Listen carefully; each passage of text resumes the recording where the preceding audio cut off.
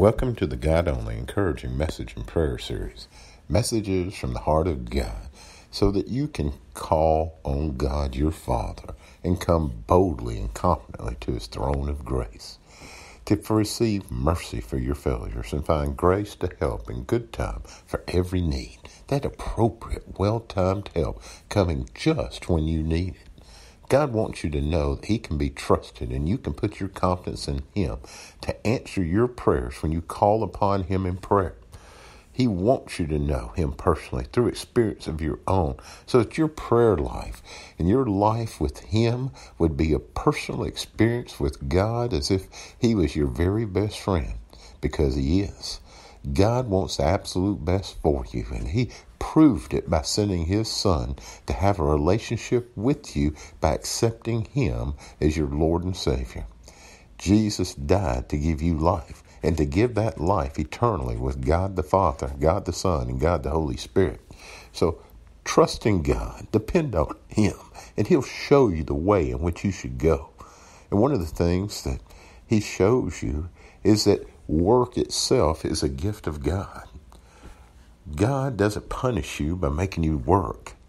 His answer to you is that He loves you, and He's given you the very gift that He has in Himself, the gift of work, to do those things that He wants you to do, and to do all things as unto the Lord, not to men, giving glory to God the Father. The Bible tells us that work is a gift from God. In Genesis 2:15, He says, "Then the Lord took the man and put him in the Garden of Eden to tend and to keep it." Work was to tend and to keep it. They were gardening. Gardening's work. God gave to Adam and Eve the gift of work to garden the garden of God, to be the gardeners of the garden of God. God uniquely designed each of us with talents and gifts and abilities, and then He puts in us the opportunities and gives us the responsibility to develop and utilize those gifts as the Holy Spirit leads us and guides us and directs us in all the affairs of life. His divine plan includes for His people called by the name of Jesus to provide for themselves by the gifts and the talents and the abilities that God has placed in them to do the work that they needed to do. When God put Adam and Eve in the garden, they didn't know how to garden. God had to give them the wisdom and the instinct and the desire and the opportunities to hone their gifts and their talents and their abilities to garden and to tend the garden. God gave Adam the work of naming all the animals. That requires God giving you the power and giving you the desire and giving you the input to do the things that God created you to do. And God created you to do something if you're listening today, because God planned for you. He planned your life and wrote all your days in His book, because He has a great plan and a great life scheduled and planned for you to fulfill on His timetable, in His way, with His power and His might, to accomplish through Him, so that you can see the glory of God working through you. And He encourages you to believe in Him and trust in Him to do greater than you can even think, hope, ask, or imagine in your job, in your life, and in all the affairs of life. God, from the beginning in Genesis, literally was working with His hands. You see His hands in the dirt. He tells you in Genesis 2:17 that He did manual labor, and He didn't consider it beneath Himself. For the Lord formed man from the dust of the ground and breathed in his nostrils the breath of life, and man became a living being. That was God creating man. God taking His hand and scooping in the dust of the earth and breathing in man and making him a living being. In Genesis 2:7. Even in the creation of the heavens and the earth, you see God is working. God says that He worked, and then God worked to create the heavens and the earth and all the intricate parts of all that's involved in that. He tells you that He worked, and then he rested on the seventh day from all his work which he had done. God is telling you that work is in his plan for you. He's the one who worked, and he puts in you the desire and the ability to work. And it's the enemy that tries to turn you away from work and not fulfill the gift that God has given you, knowing that it'll bless you by turning you away because somebody didn't treat you right or somebody didn't do something right and they didn't like the way you talked to your boss and the boss didn't like the way you talked to him. That's not it. God's given you the gift and the talents and the abilities to express himself through you to bring him glory. Just as Jesus said, my Father has worked even unto now, and even now he is working. God never ceases to work. He is doing his divine work all the time. And he made you in Christ Jesus. It's no longer you who lives, but Christ lives in you. And he's given you his power, his desire, his wishes, and his good pleasure to do what he does. And God works. God works miracles. God works mighty deeds. But God also worked and built things. He built the universe and all that's in it. He created man out of the dust of the earth. And he created you for his purpose and his intent and his will. Scripture teaches us that all of life is spiritual. Work is just as holy as prayer and communion, because prayer is what God prefers. And you're sitting there and you're exchanging your wishes and ideas and desires for his wishes and ideas and desires. And God tells you from the beginning he was working. So I can tell you that God thinks that work is holy. There's everything that you do is holy unto the Lord, or it's a sin. God says that he made you holy and that he lives in you and that he gives you the power and desire to want to do those things that please him. And one of the things that pleases him is to do the same things that he does. And God worked. God loves you.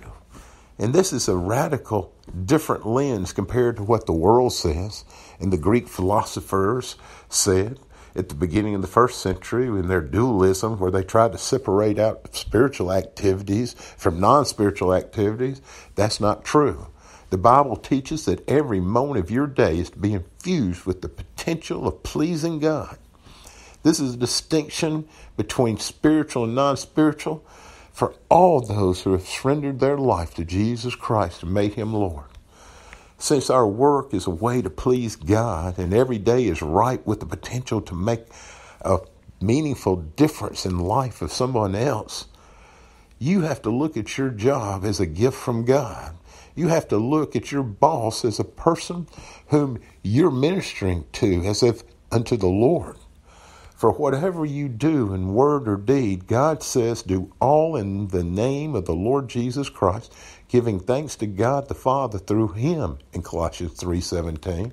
And then he backs it up and he says, whatever you do, do it heartily as unto the Lord, not to men, knowing that from the Lord you'll receive the reward of inheritance, for you serve the Lord Christ. The Bible teaches us that we should see work in a totally different lens when you look at what these scriptures says. It says when you work, you're ultimately working for God. And when you use every moment as a spiritual act of worship, you're looking toward the reward of the Lord Jesus Christ himself that he's going to give you. There's both an earthly reward, which is your paycheck and the profits that you receive, as well as a heavenly reward for hearing what God says to you, for doing all things as unto him and not to man. He says, well done, my good and faithful servant. And then he has crowns for you for doing the things that he built you to do. God will reward you eternally for working diligently and wisely today as unto him and not to man. He will also help you to be able to do your work with your gifts and your talents and abilities. Biblically, the Bible doesn't punish you by making you work. Instead, it's the divine blessing and design of God to give you the gift of work which he himself has. Jesus came to earth. And when he did, he didn't come to live in leisure. He came to work. He says from the very beginning, at age 12, I have to be about my Father's business. Business is work. And then you find that he was a carpenter. He worked with his hands, just like the Father worked with his hands. And then you find that you do your work as Jesus did his work for the glory of God. That will give you great joy, because God places the gift of work in you, who is the author of work, and who's the one that gives you the desire to work, and it's the one that will open the opportunities for you to work, and he will do it in many, many ways. For you are God's workmanship, he tells you, created in Christ Jesus for good works, which God prepared beforehand that you should walk in them, as he tells you in Ephesians 2:10. God's plans for you are so that you can work and to do his good pleasure. And it doesn't have to be great things. It can be simple things. God ordained that work be done in his power and in his wisdom and his strength. And that will always bring results that you will see not only on earth, but in heaven. But it doesn't have to be a world-changing work. And it can be any work that's useful to others and done for the excellence of just deserving to please God.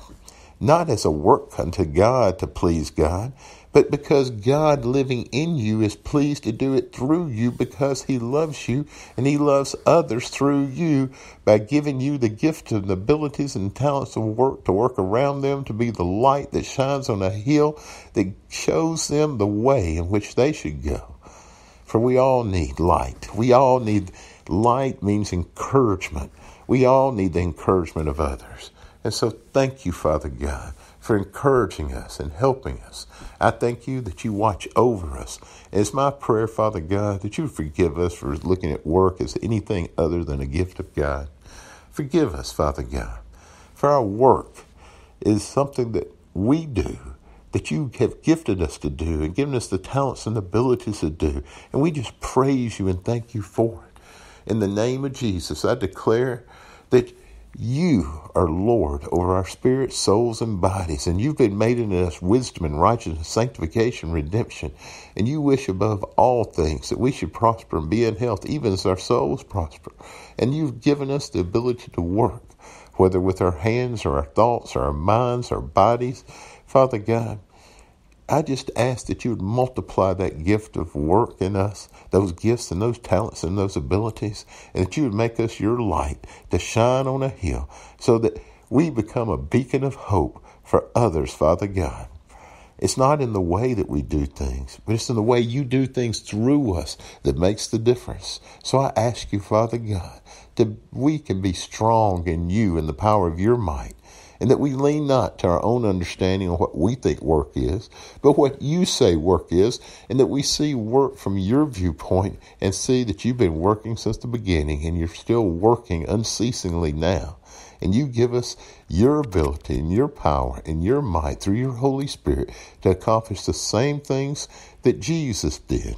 And Jesus said we have to be about our Father's work. And Colossians, it tells us that all that we do unto you and not to men, that we will receive the reward from you.